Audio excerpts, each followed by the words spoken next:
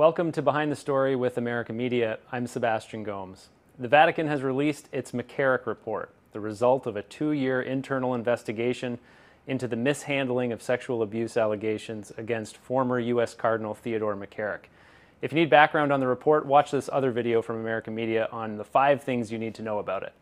But today in this video, we're doing a deeper analysis for you and asking some of the unanswered questions, including where we go from here. And that's why we're speaking with Dr. Kathleen McChesney. We'll list her credentials, which are very impressive, in the description below. Let me just give you a few of them, though. She was the first director of the Office of Child and Youth Protection at the U.S. Conference of Catholic Bishops. That was back from 2002 to 2005, after the sexual abuse crisis came to light in Boston. She's also a former executive assistant director at the FBI and a former sex crimes and homicide investigator. So you see why we wanted to speak with her today. So Kathleen, welcome to Behind the Story, and thanks for taking the time to help us understand this McCarrick report. Well, you're welcome, Sebastian. It's good to be here with you. Now, just before we start, I want to encourage viewers to subscribe to our YouTube channel and comment below. You can also find really in-depth coverage of this story at americamagazine.org. Kathleen, this is a massive report, 461 pages, done by the Vatican to tell the world what members of the hierarchy knew about McCarrick and their whole decision-making process and trying to deal with him. You've dealt with reports like this and done reports like this in the past, but have you seen anything like this from the Vatican before? What stood out to you on the surface of it when it dropped earlier? Well, clearly this is an unprecedented report from the Vatican, talking about internal matters that are so sensitive and had been protected for so long. I don't think people were really expecting the kind of clarity and transparency that was in this document. It's truly pivotal. And what's happened is that the Vatican has produced something that has set a new standard for how they're going to be open with the laity. And because of that, I don't think that the Holy See can look back at all and go back. Everything is going to be better than it was before. They set the standard, and now it's up to all of us to make sure that they continue to live up to that standard of openness and transparency. I'm wondering what you make of a report like this that's done about the Vatican by the Vatican. Is there any red flags that are raised for you in that regard? I mean, why should people trust an institution like the Vatican, which dealing with the cases that we're dealing with are horrifying? Why we should trust an institution like this to be able to do an investigation on itself? Well, that's a very good question, and one that a lot of people have asked about the report itself. I think if you look at the substance of the report, you will see that there was a genuine honesty and transparency. The way that they conducted the investigation, the types of things that they did, the steps that were taken. And it's my understanding, although I'm not privy to the actual making of the report itself, that there was work done by external sources, people who aren't clerics, in other words, people who are experts who understand canon law, who understand the structure of the church, and who understand the problems associated with clerical misconduct. So I think that it's a trustworthy document. I think that the references are done extremely well. It's laid out in the way that I, as a former investigator, would do an investigation of this size. And I've been involved in a lot of large investigations of misconduct. Mm. The report tells us that there were allegations against McCarrick that were dismissed or thrown out, or at least deemed not credible because they were anonymous. That's one of the things that the report made very clear. Wondering what you make of that, and what does it tell us about, the mindset of Vatican officials, of people working in the Vatican who knew about these anonymous allegations and seem to just have completely dropped the ball in that regard? There is a school of thought, whether it's in the Vatican or in other organizations, that if an anonymous complaint comes in, that it's not fair to the person who's being accused because they can't confront their accuser. No one knows who the accuser is. And that is something that does need to be taken into consideration. However, when you're talking about something so serious as a criminal activity, and in this case, criminal activity involving vulnerable adults and minors, an anonymous allegation has to be taken seriously. There are ways to get to the bottom of some of these. And when you have more than one anonymous allegation, that's, the traditional red flag, that's the smoke. If you can't just look at the smoke and say, well, we're not going to try to find the fire. You have to go beyond it. So in light of what you've read in the report, and it's still early, it's obviously, as I mentioned, a huge document to try to digest. Is there anything that jumps out to you as, like, what is the cause, what is the root cause of the failure in the McCarrick case from the institutional church? Is there something that jumps out to you? What jumps out to me is what's jumped out to me in so many of these clerical abuse cases, and that's protection of the institution from scandal. That is the primary focus of the actions and decisions that were made. The primary focus was not on helping the person who was abused or finding ways to prevent future abuse by the offender. It was, how do we keep this from becoming public? This will offend the faithful, this will offend our donors, this will offend our reputation and impact it around the world. That should not have been the issue, and that appears to be the issue. I want to ask you a follow-up question to that, which is going to be really difficult, I would imagine, to answer, but I think it's important to put out there. The church is by nature hierarchical. We're talking about power, the abuse of power, a protectionism of the institution. The institution is hierarchical. I mean, this is, Catholics believe it's divinely instituted as such. That means that there's inherent power imbalances, right? Some people in the institution have more power than others. And yet, as you're saying, it was precisely an abuse of power, clericalism, that's at the core of the McCarrick case. So, what's your advice, or what are your thoughts about reforming an institution that is by definition hierarchical? Reforming institutions are very difficult. I think what you're probably looking for are some cultural changes to aspects of the institution. And in this case, you're talking about accountability and responsibility and transparency. Those are things that have to come from within the organization. They have to come from the top. You have to have a leadership that will commit the organization and bring all the members of the organization to the same mindset. And that is that we are going to be open and transparent, that the distinction in power should make no difference at all when it comes to abuse of persons, sexual harassment, verbal harassment, bullying, or the worst, sexual misconduct. There is no room for that when you have that difference of power. As I mentioned before, you spearheaded the implementation of the U.S. Conference of Catholic Bishops Charter for the Protection of Children and Young People, and that's commonly known as the Dallas Charter, which was created in the aftermath of the revelations of child abuse in Boston. You were involved in that. McCarrick was also involved in that, and was also a great cheerleader of the reforms that was bringing about. What do you make of that this report, confirms that there's this person who historically has been a cheerleader for the type of reform that we're all looking for, and yet he himself was a perpetrator of the very same abuse? Well, we have found through the research and the various cases involving persons who abuse, they can have various aspects of their personality, and they're going to have a secretive aspect of their personality, that they're going to hide that part of them that is bad and can be very gregarious, very, very kind, very successful, very giving, positive people and pastoral people.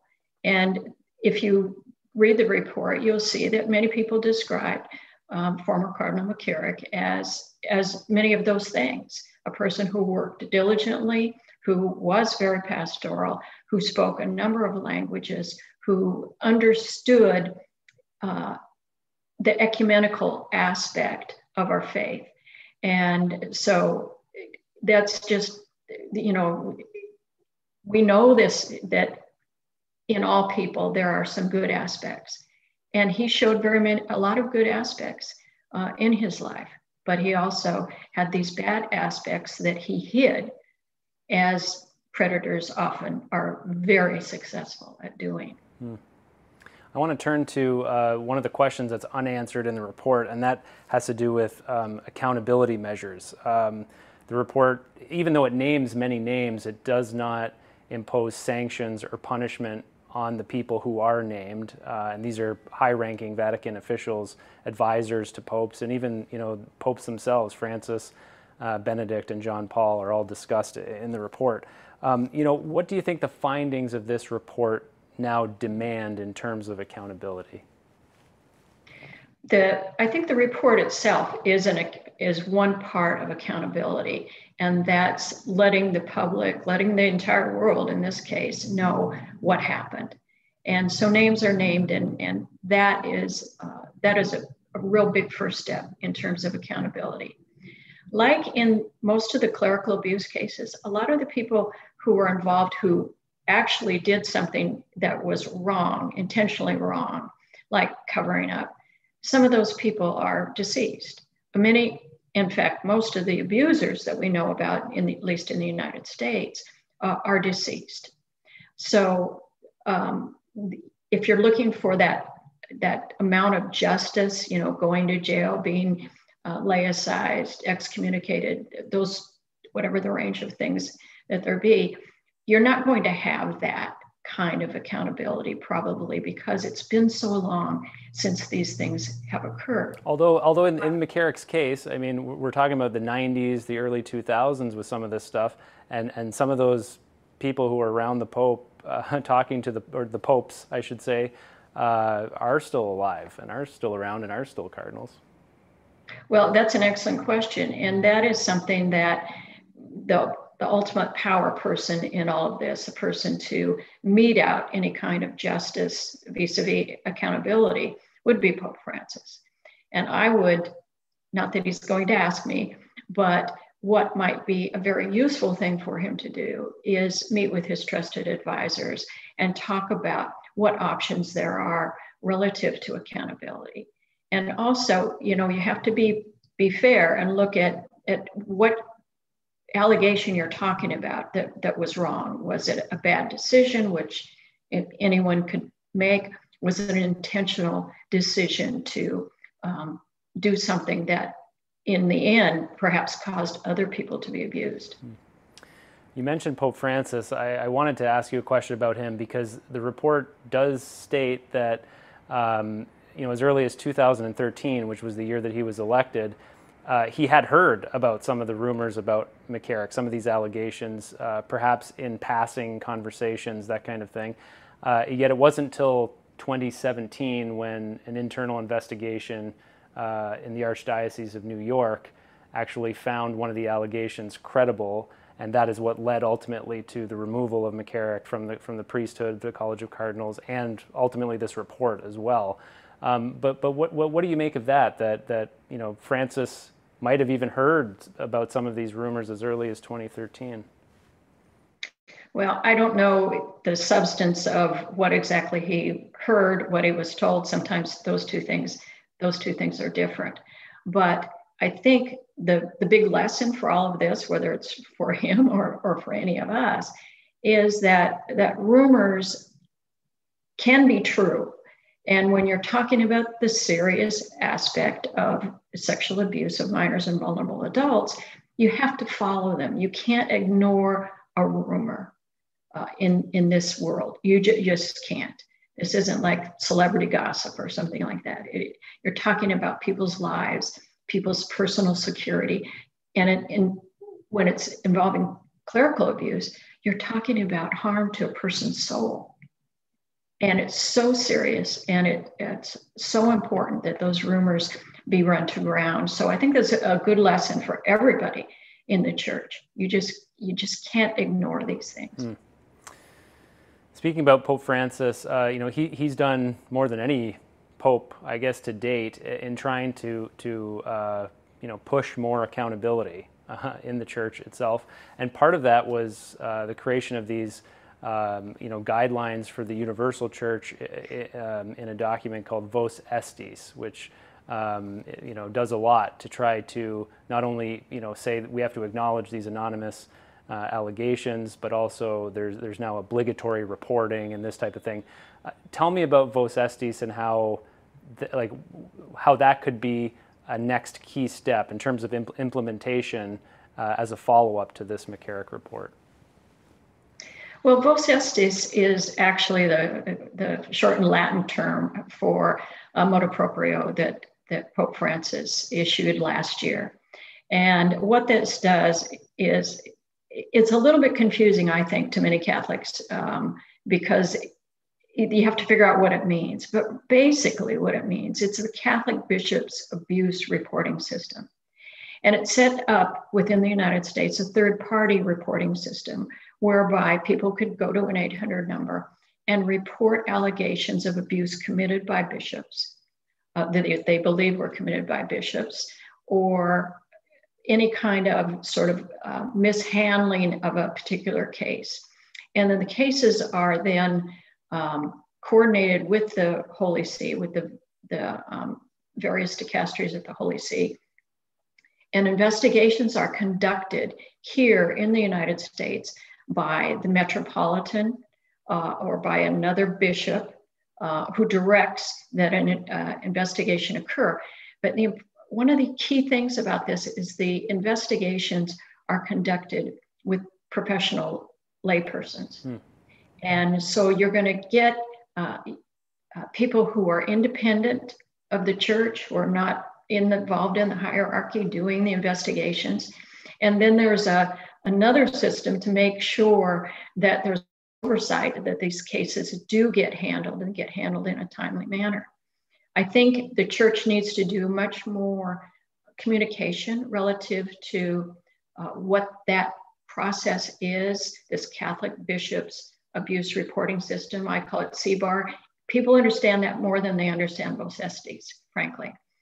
This report that came out from the Holy See gives the U.S.C.C.B, the Bishops' Conference, it gives all the bishops and superiors around the country the ability to communicate once again that this system exists and that people will not be retaliated against. In fact, they are welcomed to come forward with allegations that they're concerned about, and to know that those cases will be investigated by external professionals. Mm-hmm. The measures, something like a motu proprio like Vos Estis is obviously hugely important for setting a standard, right, and a procedure.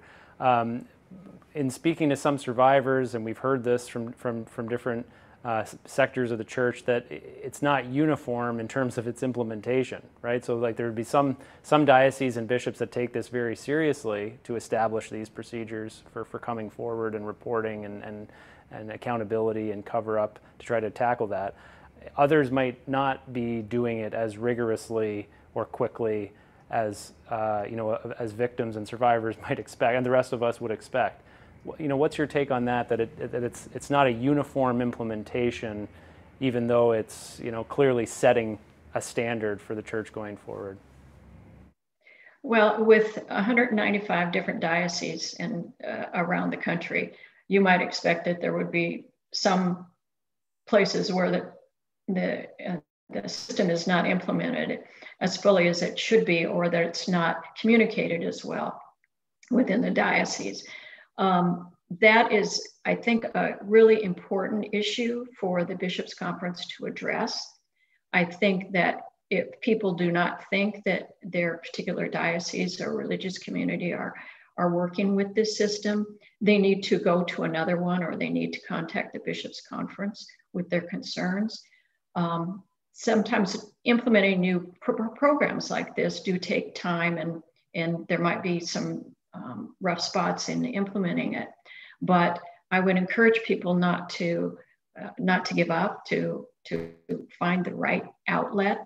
Their church doesn't have an ombudsman program, although it might be a good thing to have. But there are places people can go to find the answers and get the help they need. So if the U.S.C.C.B. were to call you, Kathleen, and say, okay, this report came out, what do we do now? What's your kind of immediate advice for them? You're talking about the McCarrick report, I assume. Yes. Not a generic report, but the McCarrick report.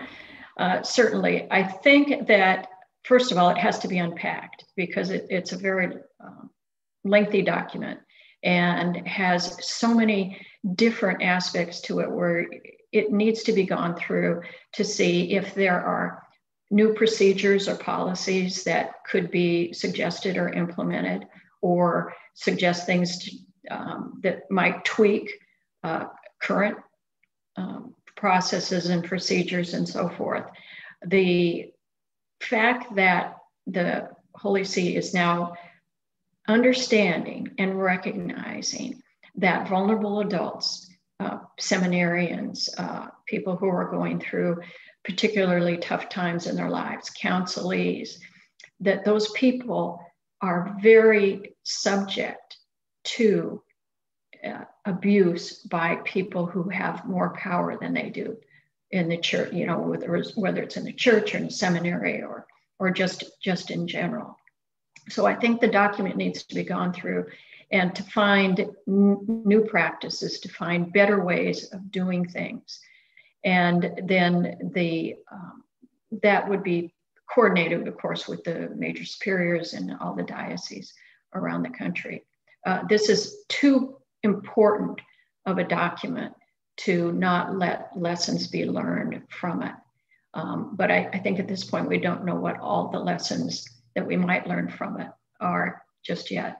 One concrete measure that the bishops could take relative to the report, and in conjunction with the CBAR, the Catholic Bishop Abuse Reporting Program, is to do an annual report in the same way that they began doing annual reports that were an accounting of the number of allegations that came forth regarding clergy abuse. And Clara does that study every year, and those numbers are available to anyone on the website. That accounting is anonymous, and I would suggest that an annual report that includes the number of CBAR cases that come in and what their status is would be of value to the faithful, that you'd be able to understand that, okay, they implemented a system, and here's what's happened in year one, and here's what's happened in year two, and so forth. And you can do that with due regard to the protection of the individuals involved, especially the survivors. And then if there is a finding that, according to Vos Estis, you know, that will be known. If there is a finding that someone a bishop did abuse, they are not going to keep that information secret. That will be conveyed to the public. I do want to acknowledge survivors in our conversation here in this video, and not only, you know, the survivors that were abused by McCarrick, but survivors of clergy sexual abuse everywhere. You know, in light of this report, what can we say to them today? What we can say to those brave people, whether they've come forward or not, there is a certain bravery among men and women, boys and girls who've been abused. What we want to say is that there are resources within the church, outside the church, to help victims of sexual abuse, things that were not available 20 years ago, 30 years ago. So that is a very positive thing. Also, you know, if people want to come forward, that's extremely helpful in terms of reducing risk, particularly if their offender is still alive. It is really important to bring that information together. That said, not every person can come forward because it for various reasons in their personal lives, or because they just do not want to. They have just are dealing with this on their own. And that's okay too. People shouldn't feel like they're forced to come forward, but they should certainly feel like there will be gratitude when they do. Thank you very much, Kathleen. You're welcome. And thank you all for watching Behind the Story. Please subscribe to our YouTube channel if you haven't already. And for complete coverage of the McCarrick story, go to americamagazine.org. For America Media, I'm Sebastian Gomes. We'll see you again soon.